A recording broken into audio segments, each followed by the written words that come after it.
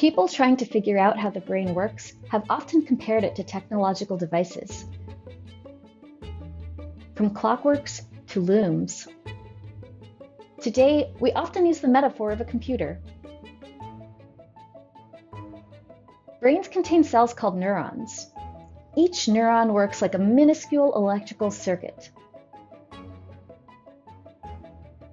These cells can come together in networks of hundreds and thousands.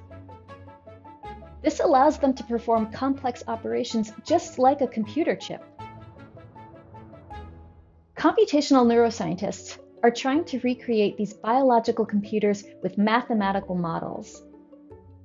Researchers can then use these models to try out different configurations and determine what happens when our neural networks go out of balance, such as in epilepsy, autism, or Parkinson's disease. One way our brain is different from most computers is that computers are hardwired and fragile, while the brain changes over time.